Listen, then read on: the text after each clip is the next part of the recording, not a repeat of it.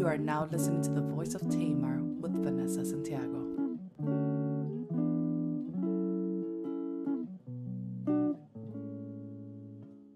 Hey y'all, so here we are. It's time for another podcast, and I'm really excited about this podcast for a lot of reasons. If you guys know, I have a best friend. Her name is Davné McCleary. And I talk about her often because we have really gone on like a healing journey together, and she's just taught me a lot about myself and just a lot about friendships, because prior to us really connecting, I didn't know what it was like to have a good friend. Davné tends to be the person I bounce my ideas off of. However, this time around, it ain't about me.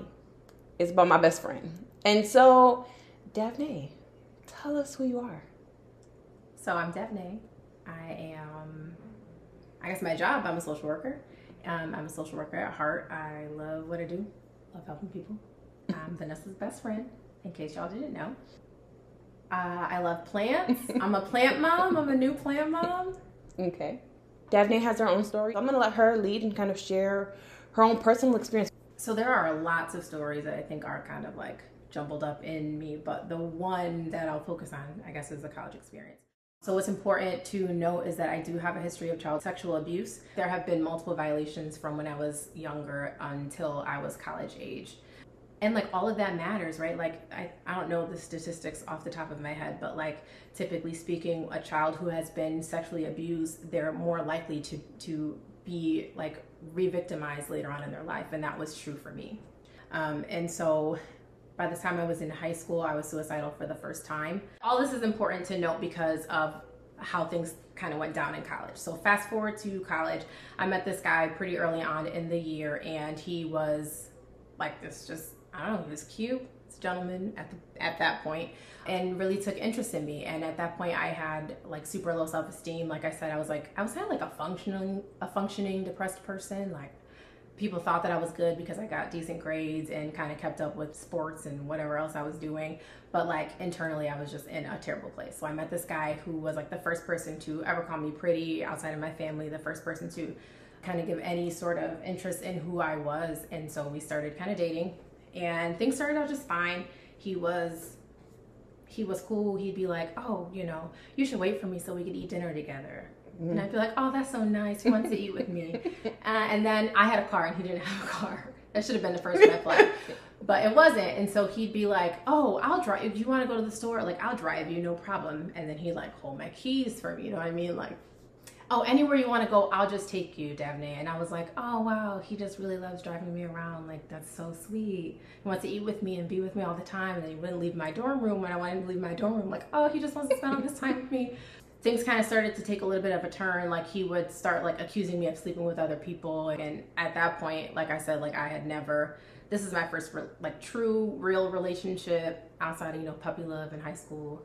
And I had never consensually slept with anybody at that point. I ended up going to this party one night, and he did not want me to go. He did not drive me in my car to this party. And so I was there with a couple of friends from my dorm. And at some point in the night, he came to the party. Now I was drinking, and God knows what is in the drinks when you go to college parties, because none of us are old enough to buy alcohol in the first place. And so it's just kind of like a mix up of whatever cheapest, alcohol you can find, anybody can get from the store. So I was really drunk, and I don't even have much of a recollection after he made it to the party. So I know he brought me a drink. I don't know if I was roofied that night. I really couldn't tell you, but I know that after seeing him at the party, I remember like passing like a landmark on the way back to my dorm. And then I don't remember anything else from the night, but I do recall waking up, I woke up the next morning and didn't have any bottoms on, and I didn't have my cell phone. So later on that day, he brought my phone down to me, and I could see that I had a bunch of calls out to my family, and it was like the middle of the night. It was like 3-4 a.m. so nobody was awake. And like I knew physically that something had happened, but I have no memory of it. So I know that him and his friends brought me back to my dorm based on the stories that I've gotten from other people, who were in the dorm with me. But as far as like what happened, I know I was violated, and that is something that I will never have a memory of. And so what was the relationship like after that moment?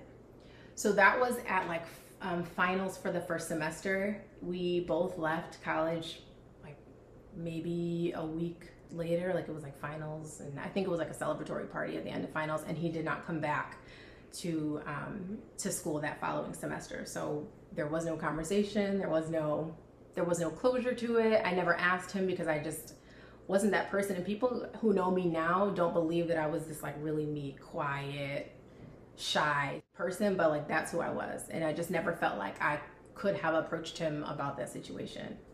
A lot of people are going to be surprised about you sharing this specific story. Like, why are you sharing? I think it's important for people to understand that, like, I think that people who know me or who look at me, I don't look like the things that I have been through, and that Jesus entirely has nothing to do with anything that I've done, because I can't save myself or couldn't have saved myself. But I think that people need to recognize that, and need to understand that, like, all of these things might happen to you. Like, you also don't have to look like the things you have been through, and you can still move through life and attain, you know, your goals, and finish college and get your master's degree and pursue your doctorate and buy a house and do all these things. Like, even though there were moments in your life that were like your lowest lows, like there is still life after that. When I think about success, sometimes I think that everybody's always thinking about buying a house and doing all these things. Do you feel like you can accomplish in your career, accomplish things financially, and still be like at ground zero when it comes to your healing process? Absolutely. Like I said, a lot of people thought that I was doing great because I got decent grades and, you know, was a leader or whatever in school and whatnot, but like I was at my lowest points. At some of my lowest points, I was probably achieving the most that I've ever achieved in my life, as far as like academically, right? Or even like financially. I had multiple jobs. I can hold multiple jobs, but I'm still broken, right? When I met you, I think one of the things I would say to you is that on a scale of 1 to 10, 1 being the lowest and 10 being the highest amount of happy, I would only ever hit a 3. And that was the happiest I would ever be, regardless of, I think I had my master's degree at that point, or was pursuing my master's. So like, absolutely, I don't think that success can only be measured by the things that we attain.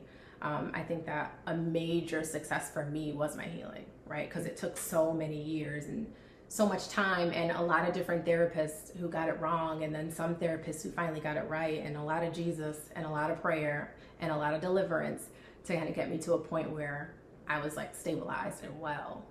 And at what point did you realize that you needed to heal? Like, you were successful in school, you were successful in everything else. Like, at what point were you like, wow, what happened to me has affected me in such a way that I need to aggressively heal?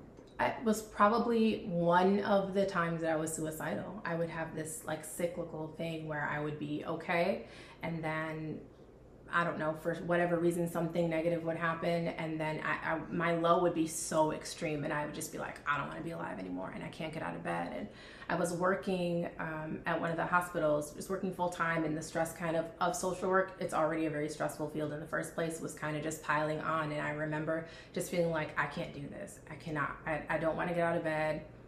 I don't want to do anything. I have no interest in doing the things I used to enjoy. I don't want to see anybody that I love. I don't want to be around my friends or my family. And that to me was a turning point where it's like, I need to get help or I'm going to kill myself.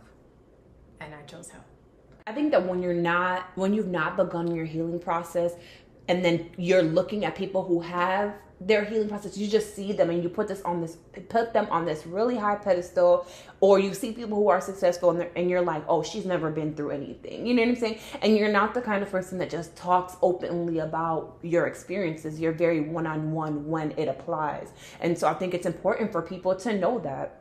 And, you know, sometimes people who listen to the podcast are not people who've experienced violations, but they're people who know people who have experienced violations. And so I know that for us, it was so strange because I had experienced violations and you had too. However, I didn't understand how your violations affected your life, because in my mind, it was just one way. I was sleeping with men to feel love, to feel control. Your brokenness looked like something else. And the hardest part for me to understand, like being your friend and sharing the same experience, is like, well, why are you depressed? You just need to be happy. And so can you kind of talk about how that works? Because that was a long stint for us to kind of walk through. Yeah. So like you said, like, I think everybody just deals with things very differently. And the way that I dealt with things was to just bring everything inward. And so when I say I was depressed, I mean, like, I had a hard time getting out of bed. I couldn't eat, right? Like, I couldn't do anything that I used to love doing. And depression is so much bigger than just being sad, like, for a day. Like, it felt like a lifetime of sadness, right? Like, it felt like it was never going to end. There was no end in sight. No one can do anything about it. I had been on medication when I was in college. I was on medication again as an adult. I had tried all these different therapists, and I was ready to give up because I didn't find a therapist that worked well for me. At the same time, there was stuff going on in my family, and so family dynamics are off, and then I'm staying, with friends who are trying to help me. Or I would lay in bed for days and just be in bed, like, not watching TV, nothing. Like, I just couldn't.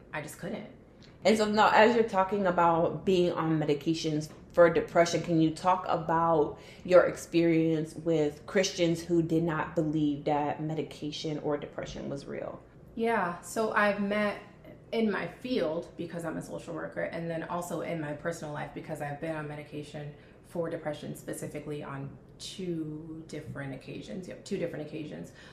There are a lot of Christians, for some reason, who just believe that Jesus is the only answer. And while I wholeheartedly believe that Jesus is the answer, medication is not harmful if it's something that's recommended by your doctor, right? Like, I think that there are a lot of people who, for whatever reason, there's a stigma, especially in the Black community. I'm Black. I know y'all can't see me because it's a podcast, but I'm Black.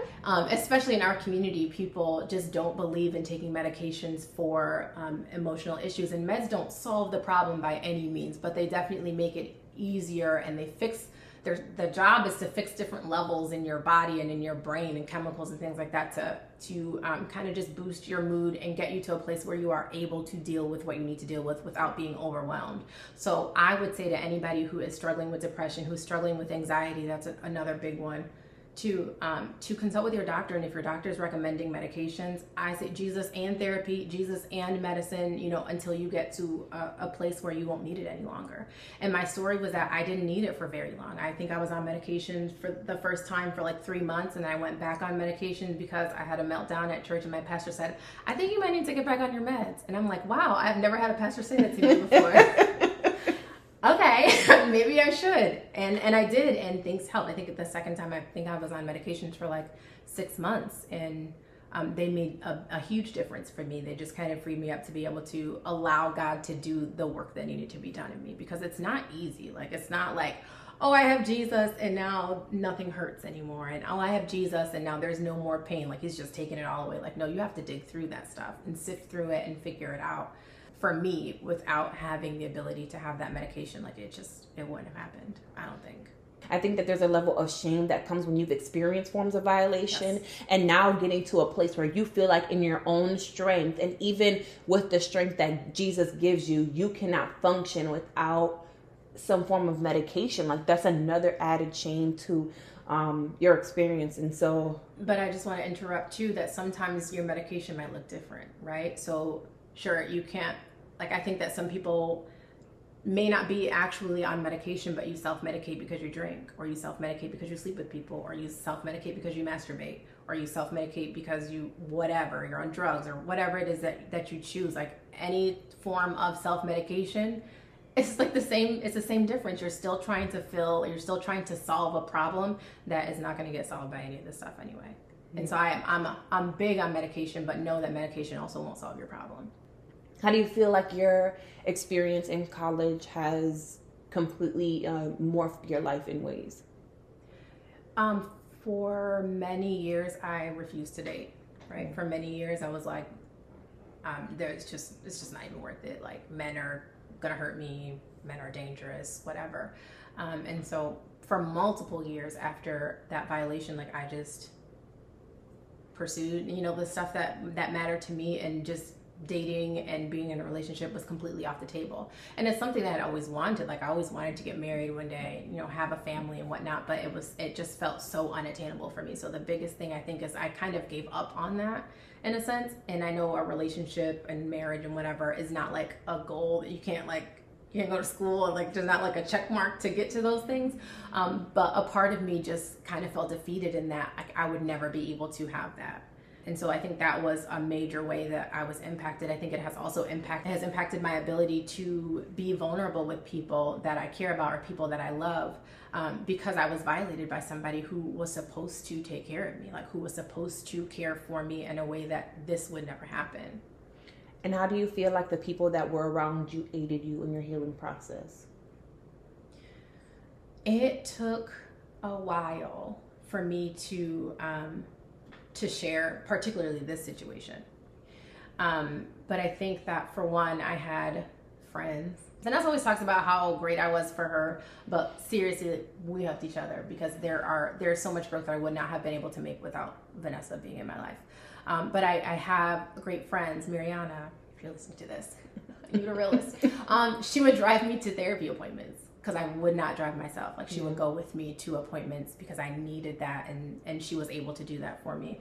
I had people that I can call at any point, any time, and if I needed prayer, they would pray with me. I had people who were honest with me and held me to a standard of doing what's right, even though I wasn't feeling great. You know, even when I didn't feel like eating, they made sure I ate, right? Like things like that. And I think that it's so important to have people who are supportive in your life because I didn't start this healing journey by talking to my family about it, right? Like I talked to my friends, to the people in my life who I knew what their response was going to be, because it just, for me, didn't feel safe for me to start with my family. Not because they wouldn't have cared, or not because they don't care. I have a fantastic family. Y'all are realists. But I think that it was just important for me to start with people who I knew could provide something for me, even before me asking. What do you feel like people who are supporting those who are going through a healing journey can do to best help someone?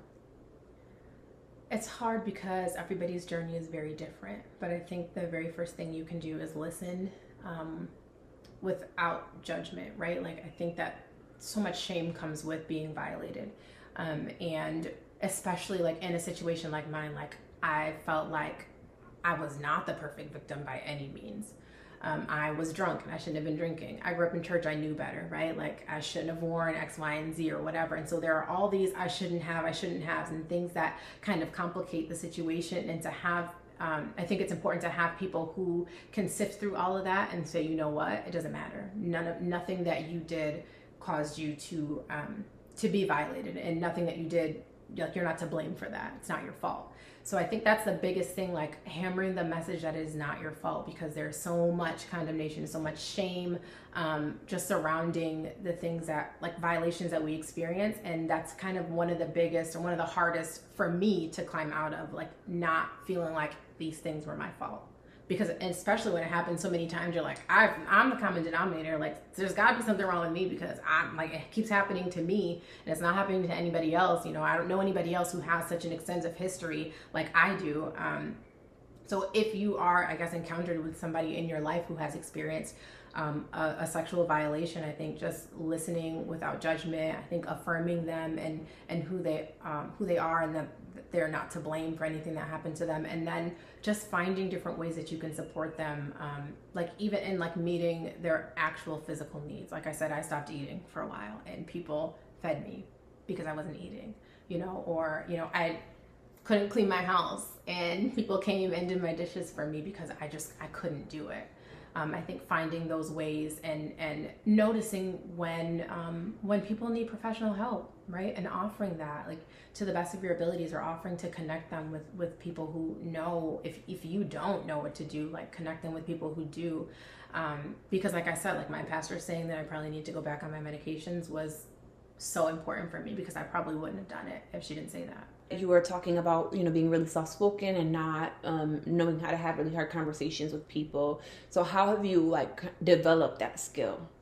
When I was younger, I was this super soft, pushover, cry to everything kid, right?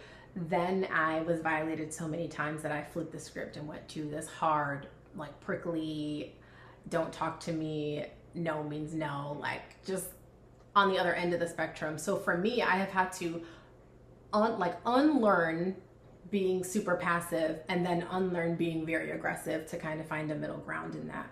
So I don't know. I think it's for one, understanding, like I had to really understand my value and understand that like I am worth having boundaries, right? Like I am worth being safe. Like I should be valued because I'm here, right? Like I should be valued, and I should understand that about myself. And then knowing the things that I do and don't deserve. I had to learn what actual love was, right? I had to learn what actual intimacy is supposed to look like. I had to learn what safe and healthy relationship looked like. I had to learn what safe and healthy conflict looked like.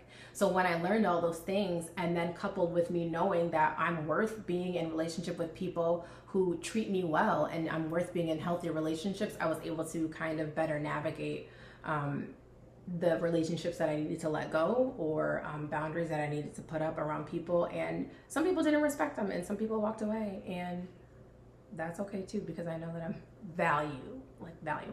And what are the signs that somebody's not trustworthy enough to be in your space, right? Because I think that that's something that you have taught me.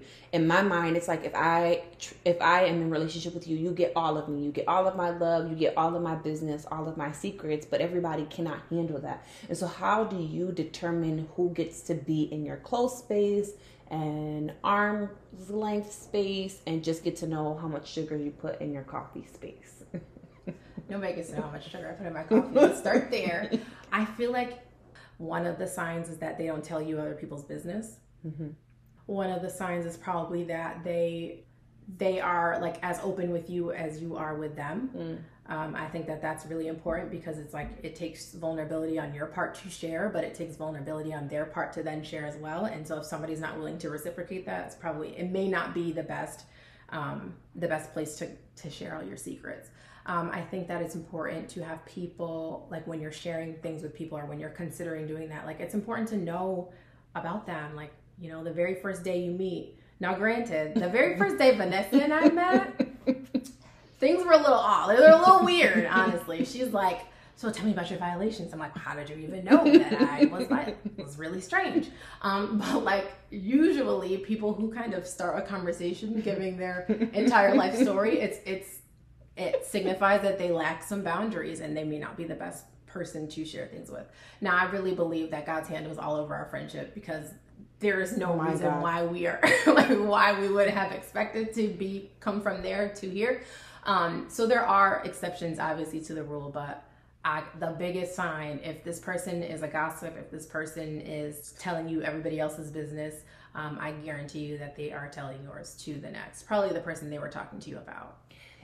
And with you saying that, I was just thinking, our friendship was usually people say like the blind can't lead the blind, and maybe I know, and even establishing a really tight-knit relationship with someone who's experienced some of what you have, but like you guys haven't navigated through that, it's just not a great thing, right? It's like two addicts coming together. What are the chances that they're going to trigger each other into going into bad habits? Mm-hmm. And so I know that our situation was unique, but what advice do you give to two people who are like really great friends who have experienced the same kind of trauma but have seen no growth or fruit in their relationship?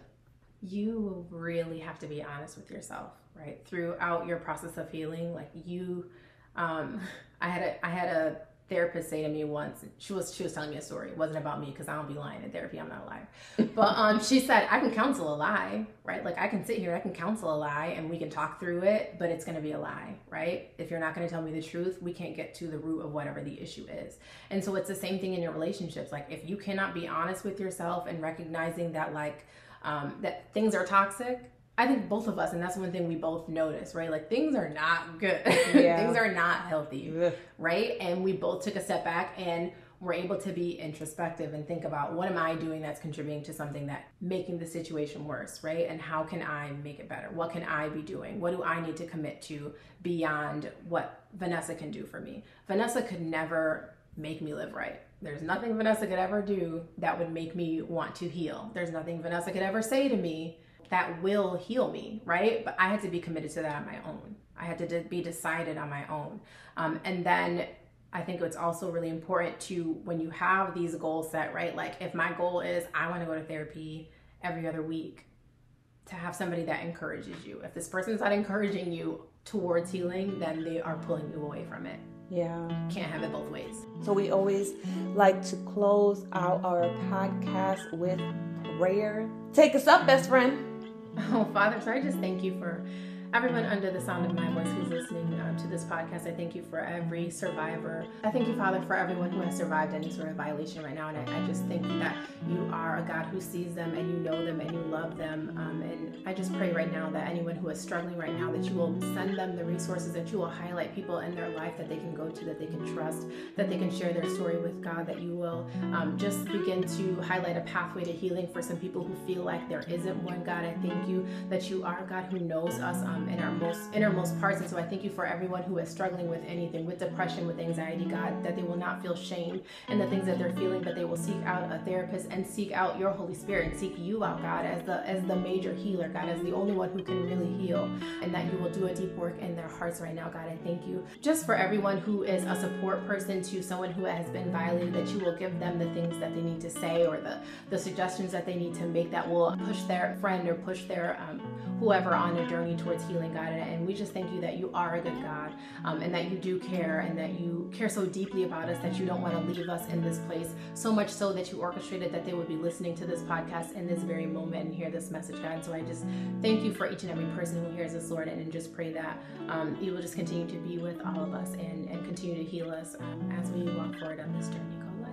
Amen. I appreciate you for being on, best friend. Thank you for having me. All right. God is faithful. We're cool. We're hip. We're fun. All right. Bye, y'all.